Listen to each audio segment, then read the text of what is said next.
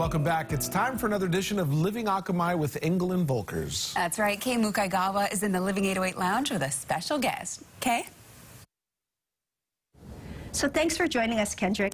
Want to ask, do I need flood insurance if I already have a homeowners and hurricane policy in place? Yes, that's one of the biggest misconceptions in the industry. So to put it clearly, you need to have a separate flood insurance policy or endorsement to have that coverage, because a homeowner policy or hurricane policy will not cover for that exposure.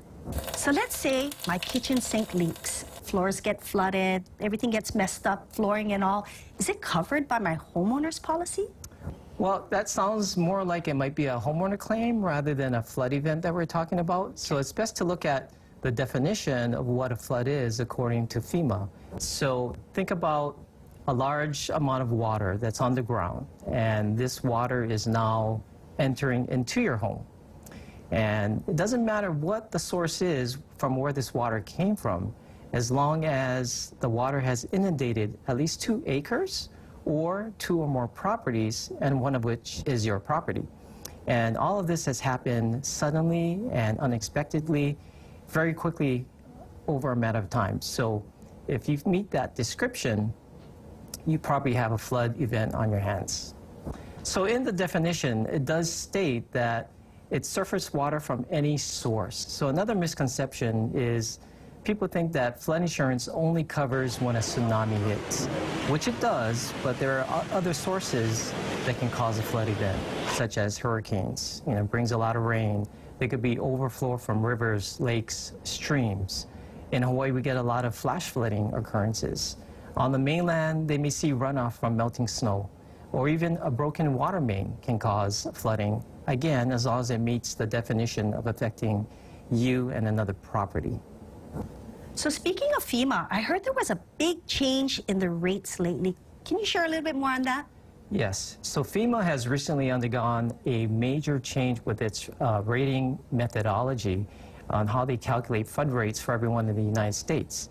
This is the first time that they've undergone such a major change with how they calculate rates since the 70s. FEMA's calling it Risk Rating 2.0 Equity in Action. Now, there's several reasons why, the government wanted to make the change. One of the main reasons is, well, the government loses billions of dollars every year in flood insurance claims. So they needed a way to properly rate a risk so that the program can remain financially stable. Secondly, one of FEMA's main goals is they want to make flood insurance fair and transparent for everyone. So how did these new FEMA rates affect us policyholders in Hawaii? Sure. Well, according to FEMA, there are approximately 61,400 flood policies in the state of Hawaii. Wow. So as the chart shows, there's about 13% of policyholders that will see an immediate decrease in rates. On the other side, there's about 9% that will see a much greater increase, roughly $10 to $20 per month or higher increase on average. And then the vast majority, about 78% of policyholders, will see a modest increase, anywhere from a few dollars to about $10 a month on average increase. So will this change affect the mandatory requirements by mortgage lenders? No. So the flood rate maps are staying the same.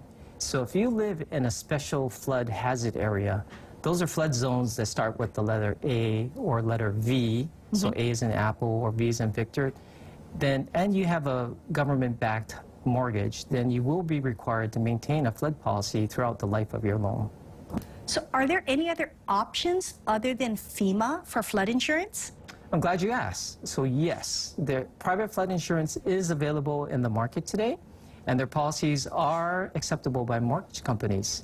Now, that's not to say that private flood insurance will always be less in rate than FEMA's policies. Sometimes they are, sometimes they're more, and sometimes they're about the same.